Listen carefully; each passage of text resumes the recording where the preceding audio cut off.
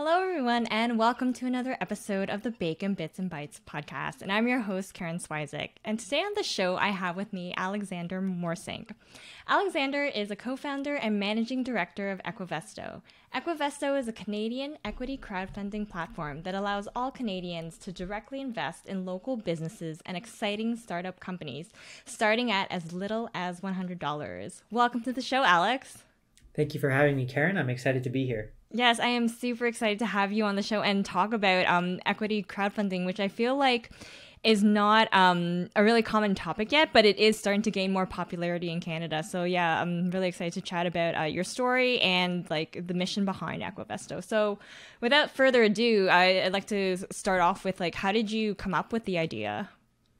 Yeah, so Equivesto was founded by myself and my co-founder, Ryan, and together, we spent a lot of time thinking about some of the challenges faced by founders and also investors in the startup community. Ryan himself being a multiple-time founder, he, knew and was also a founder who experienced challenges getting access to capital.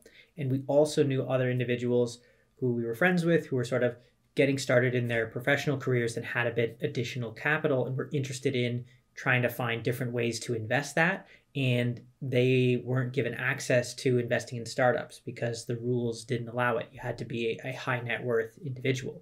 And so, we were seeing these challenges faced both on the side of the investors and also on the side of companies, where really it was a very exclusive group of people, both companies that were getting founded and, individuals who were allowed to invest in those same companies.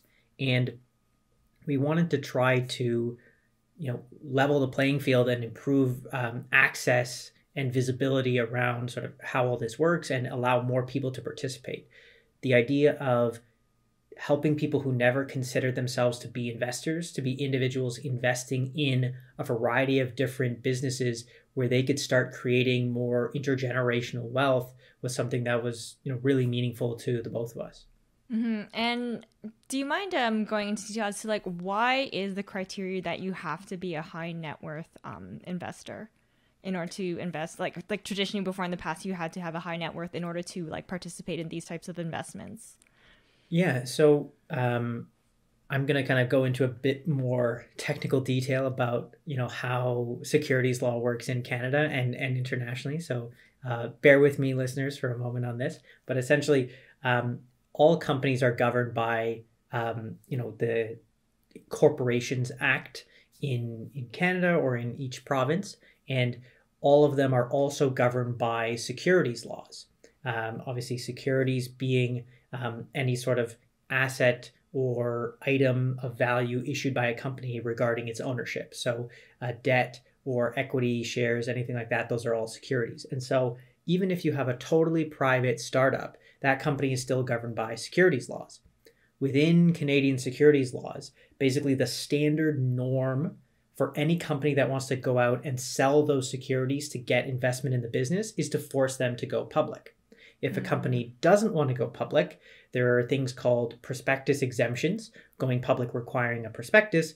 Those exemptions give you an exemption from the need to prepare and go public, and it allows you to raise capital in other ways with less reporting and fewer documentary requirements. So in every province, there's essentially a list of prospectus exemptions that are allowed, and the exemptions that were available before something like equity crowdfunding existed were there to sort of facilitate private investments. And essentially, the belief around the rules and the creation of these exemptions was really, okay, a private company isn't structured in a way to be able to handle a lot of different investors. And there's no ongoing reporting requirements where they have to, prepare audited financial statements or anything like that. So we want to make sure that whoever is investing in this company has the wherewithal to know what they're getting into. So basically the set of rules that existed before, which still exist, essentially limited companies to raising money from people that knew the founders quite well, which is the friends and family exemption. So you actually had to document the nature of your relationship, how well you knew the person, all sorts of things like that. And then the other option is to raise from what's called an accredited investor. And the government has a definition of what an accredited investor is. And essentially, they basically say an accredited investor is someone who makes either 200,000 in total income per year or has over $1 million in net financial assets, excluding your primary residence, essentially high net worth individual. And the belief being people who have this amount of money have done enough with money in their life that they know what they're doing and they can withstand the financial loss of, an investment in one of these companies going down and being worth nothing. And so basically the government, slightly on purpose and slightly accidentally, essentially just gatekeep who could participate based on the amount of wealth they had and said, well, if you're wealthy, you know about money, and if you're not wealthy, you must not know anything about money, so you can't participate. Yeah, that's really interesting because, I know like some people who have wealth or they're high income earners, but in my opinion, like I feel like they don't know that much about money. And whereas like I've, encountered some people who may not have that 6-figure salary, but from, their conversations and like the investments they've done, it sounds like they do know a lot about building wealth, and like they've implemented those strategies and they're on their way to building wealth. It's just like they're not there yet. So, exactly. Yeah. And that speaks exactly to why, there was a change in the rules to sort of facilitate more people being able to make these kind of investments. And, that's exactly why we created this business, because there's a lot of people who are interested in investing and building wealth and do either want to learn more about investing or know about investing and want to have access and couldn't. Mm-hmm. And when you first started Equivesto, it was back in 2017. You can correct me if I'm wrong. Yeah. What were some obstacles like you encountered and how did you push through them? Because, you're founders yourselves and you're helping other founders. So I'm sure you can definitely relate. Yeah, most certainly. One thing that's important to know for people learning about equity crowdfunding and Equivesto is to be able to operate an equity crowdfunding platform in Canada or in the United States. The company operating it needs to be licensed. So in Canada, the main license used to operate an equity crowdfunding platform is what's called an exempt market dealer license.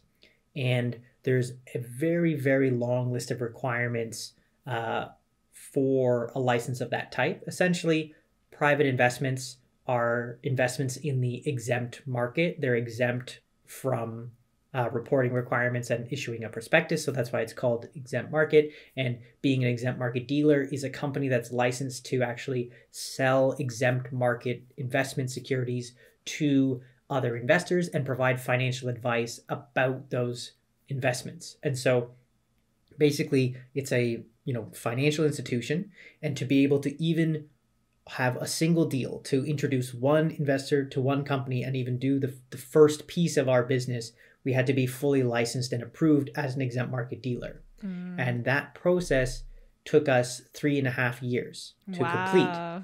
And yeah, it's a bit different. Good for you for pushing through. Thank you. Yeah, it took a while, but it's a bit different than a traditional startup where you can sort of build an MVP, test it out with a couple of clients, iterate, make changes, pivot if you need to, and kind of scale and get real-time feedback. We had to build, as perfect as we could, a fully functioning technology platform that's fully compliant with all of these rules. We had to develop, thousands of pages of internal processes. We had to have an office. We had to have full-time staff. The staff had to pass a variety of different exams and all this sort of stuff before we could get even a single client. So I think in terms of time, cost, materials, and everything, it was probably $1 million of work and effort and everything before we could get a single client. So I definitely miss the startup environment where you can sort of test things out and pivot, but certainly a lot of interesting experiences along the way.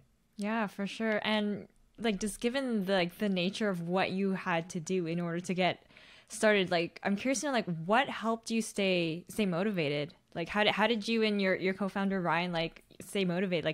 I'm guessing having a co-founder definitely helps in that you can motivate each other, right? Most certainly. We were very lucky to have each other. It was a very long road, and there were a couple, bumps that were bigger than bumps kind of along the process that really kind of makes you question things. I think because we were really passionate about what we wanted to do, and we were lucky enough that equity crowdfunding was already a thing in other countries. Getting set up in Canada, as I've kind of explained, is quite challenging, and so there weren't really that many market participants in Canada. But internationally, equity crowdfunding was really starting to take off and be quite successful, and so we sort of knew that the model would work, and so we felt confident about that. And then it was really just about staying the course and continuing to put the work in to try to make this successful. We really believed in what we wanted to do, and it didn't hurt that at that point we had already taken some capital from investors to build everything that we were looking to build. And so and these were friends and family from that initial round. We really wanted to not let down any of these individuals as well. Mm-hmm. And you had mentioned that equity crowdfunding is popular in like other countries. I was only aware that like they did it in the US. I'm curious, what are the other countries, and also like how is it different? Like, have you noticed like certain trends with equity crowdfunding in certain countries?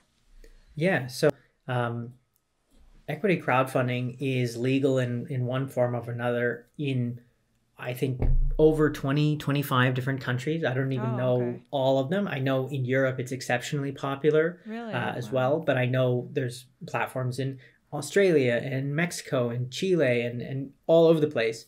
There's equity crowdfunding. I think from a sort of general public perspective, when we think about equity crowdfunding, we're thinking, okay, it's a platform where a startup can go talk about what they're doing and allow people to invest in the startup. But in reality, that concept can be represented in so many different ways, in different rules based on each, securities regulator of each country. And so there might be so many different ways that each country interprets how those rules need to be implemented. Really, we look at the US and the UK as the two main examples of, a lot of success. There's certainly some success as well at the sort of drawing international recognition in Israel. But I usually stick to the US and the UK as the main examples. Because the securities regulators are so different and the securities laws are relatively different in each country, it's sort of like an apples to oranges comparison.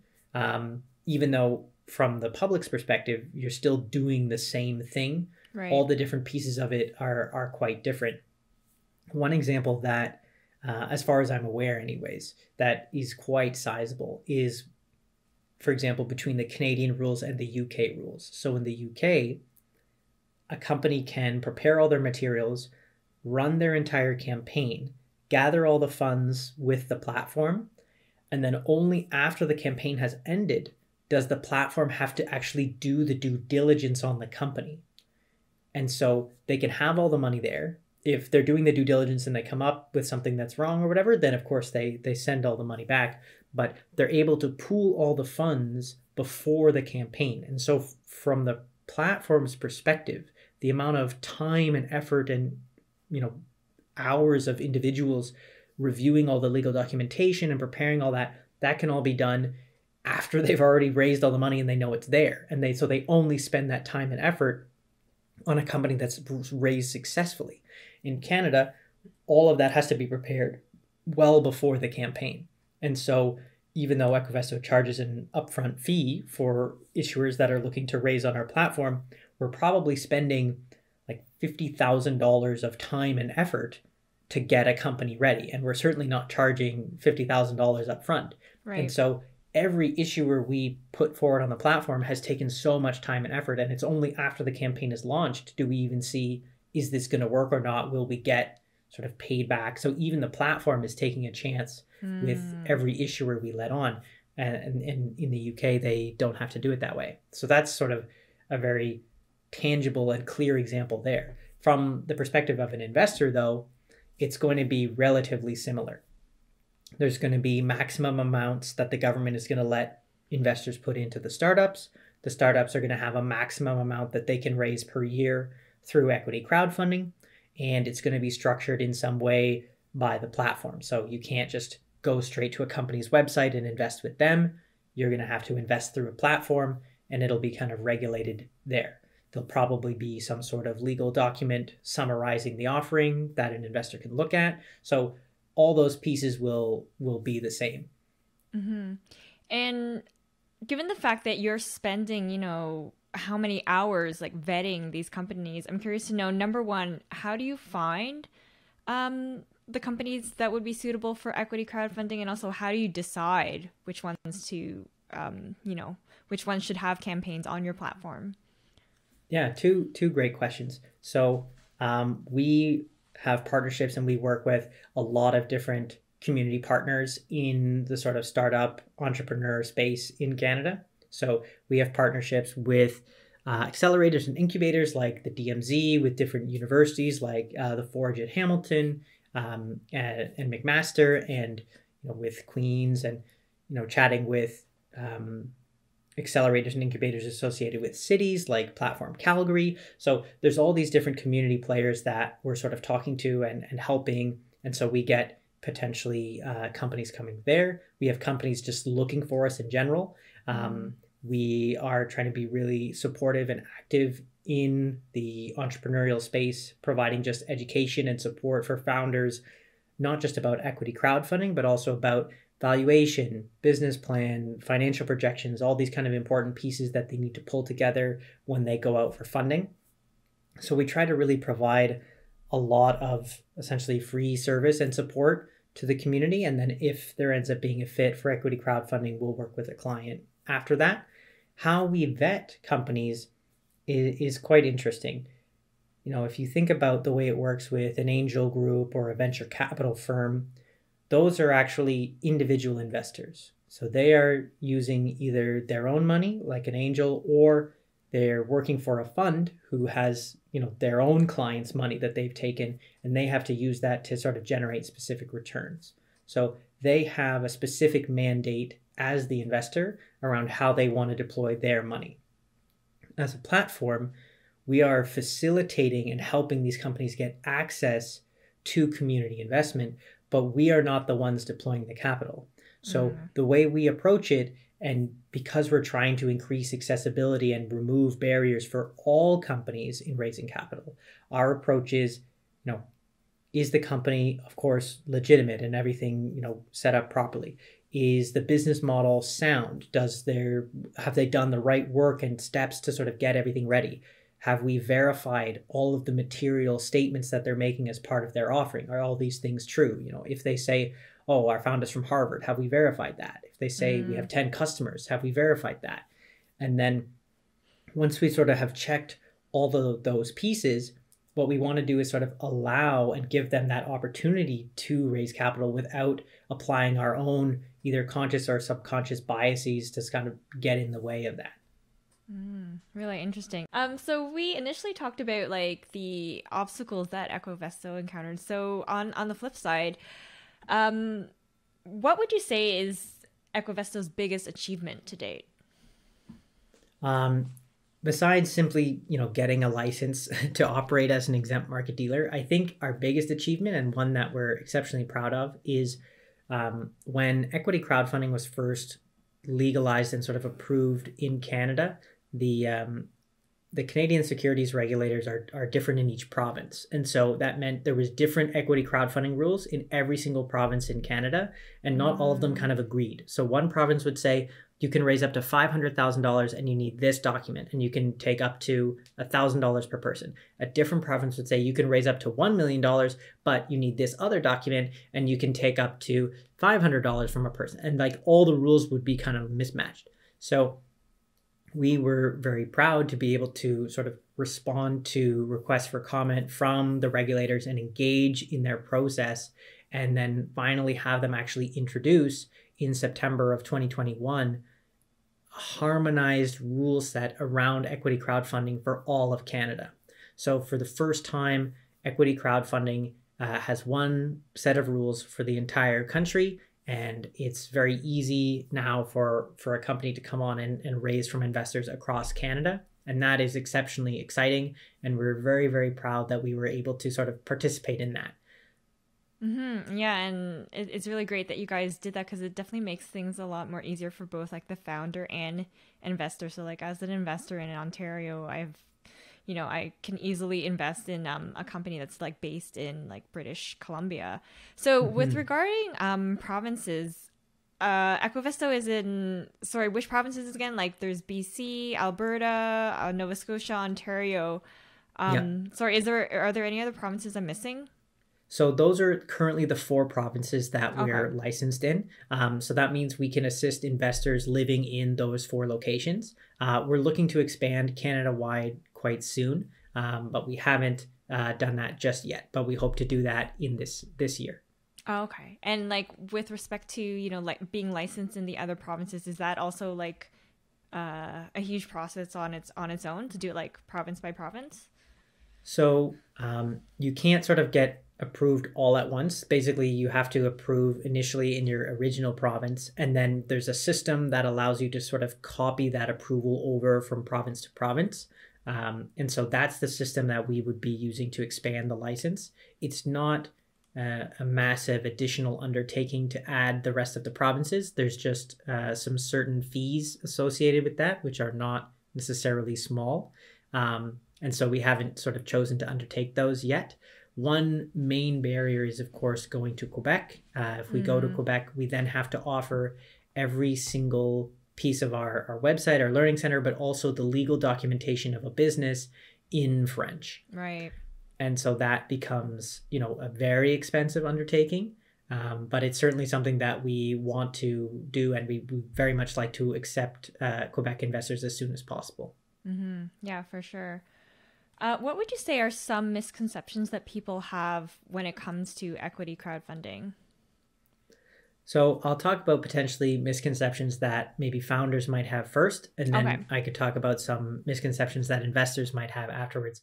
I think one misconception that founders have is that by just getting their offering on the platform, all of the existing investors on the platform will come and invest in it.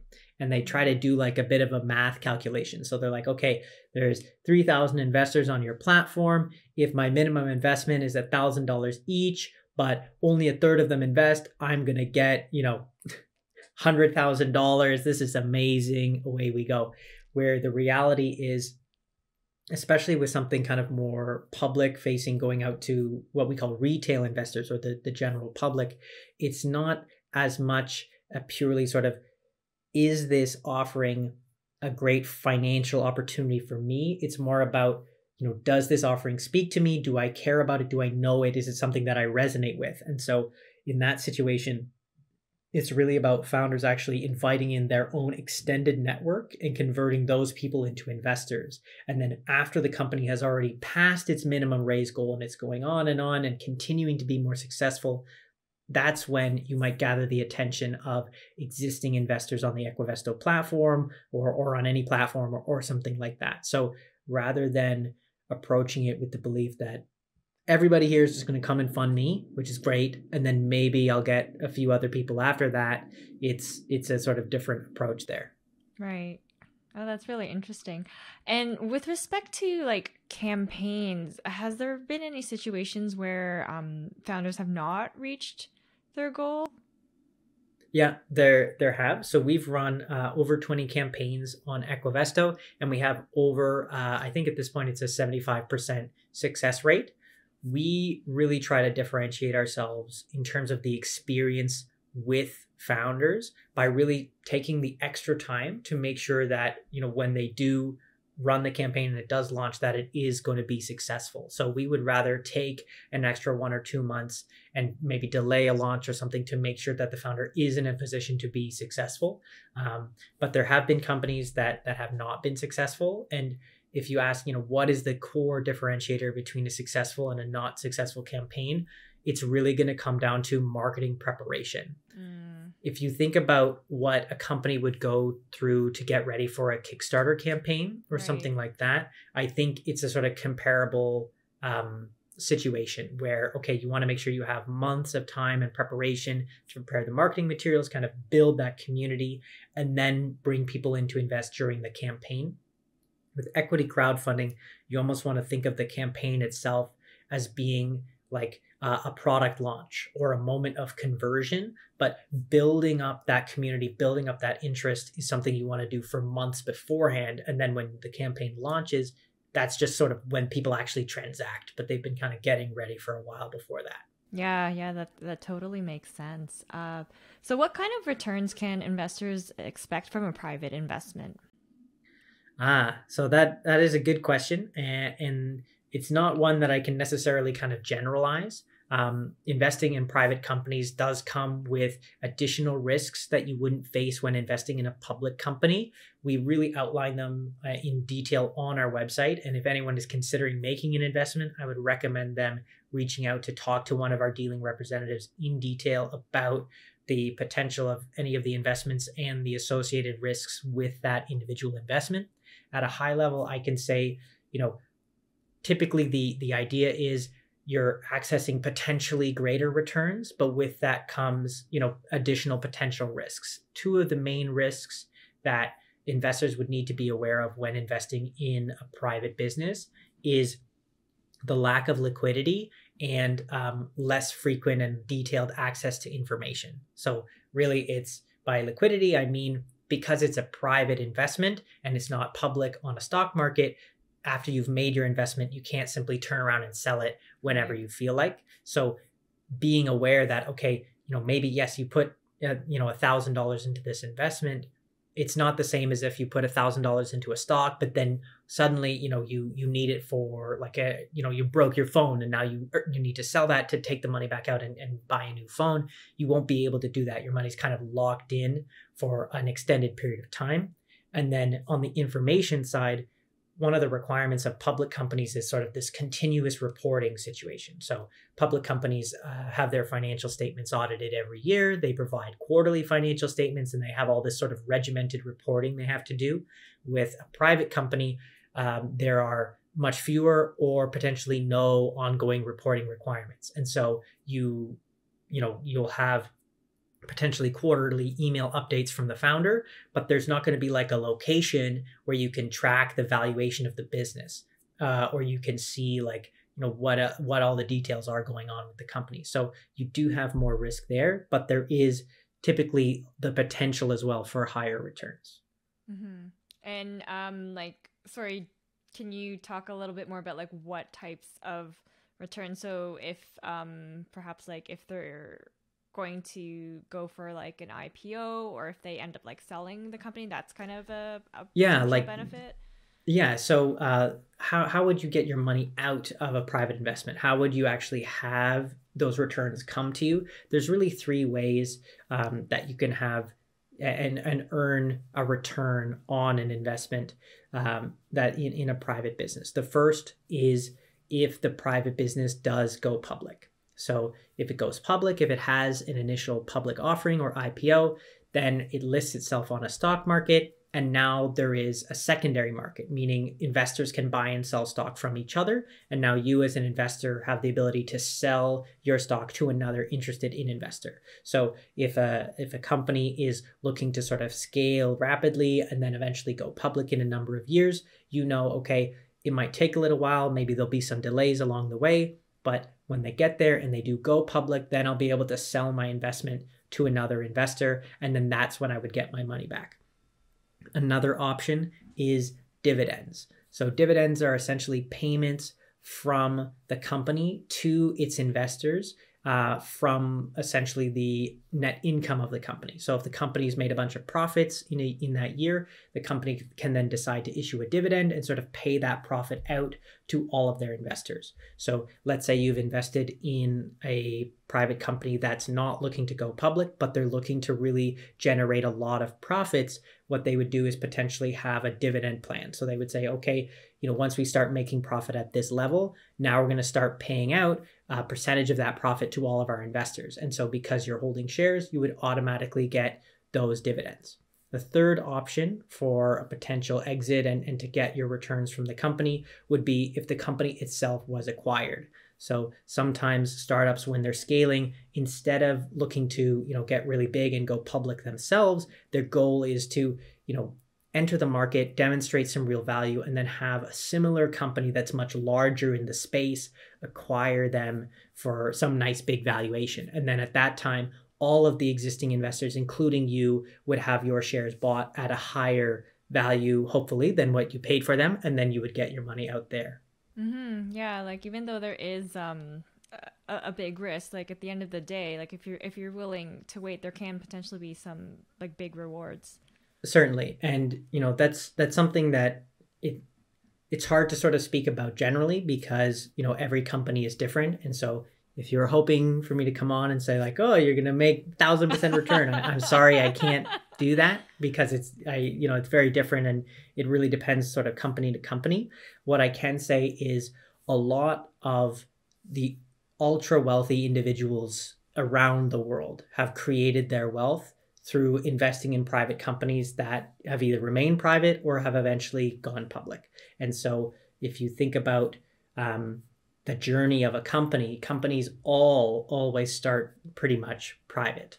And they get bigger and they slowly scale and their value grows and grows and grows, and then they eventually go public. And so if you're thinking about it from the perspective of an investor and you're thinking about some company that's on this sort of great trajectory of growth, the part where, the company is worth very little and your investment can make a big difference and then it can really sort of scale up massively is the part where the company is private. And before equity crowdfunding, most investors wouldn't have had access to that.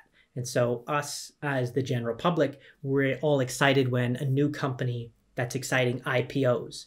And then you're like, oh, this is fantastic. I want to kind of get involved and invest. And you're doing all this work. That's coming after all the super wealthy people have made their massive returns. And you're excited to invest when they're all getting out.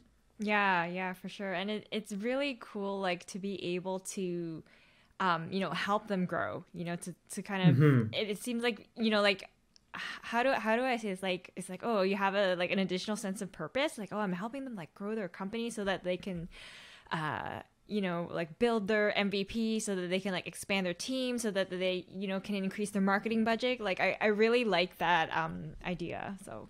Totally. And I want to touch on that for a minute because it is really impactful.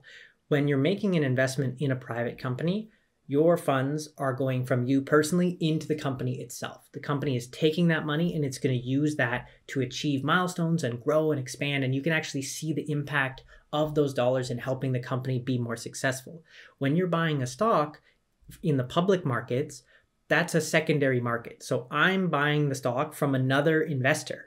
None of the money is actually going to the company unless the company is IPOing at that moment or issuing new shares to the market.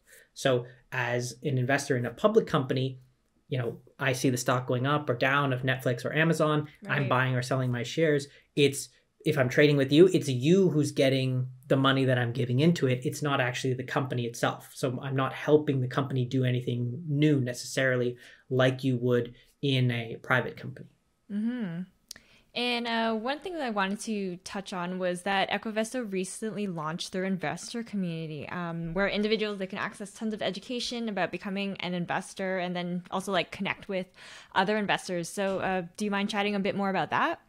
Certainly. Yeah, we're very excited about this, but we have developed a lot of content about investing in general, investing in private companies, what it's like to be an investor, things you want to think about when making investment choices, but also, from a company perspective, what you need to do to run a crowdfunding platform, things you need to think about when managing a business, all this sort of stuff. And we created that content over years through our own experience and working with members in the community. And we realized, why not take that content and package it in a way that is so much more accessible to interested members of the community, where they can also connect with each other and be with other like-minded individuals who want to grow and improve their investing knowledge together. And so that's why we launched the Equivesto community.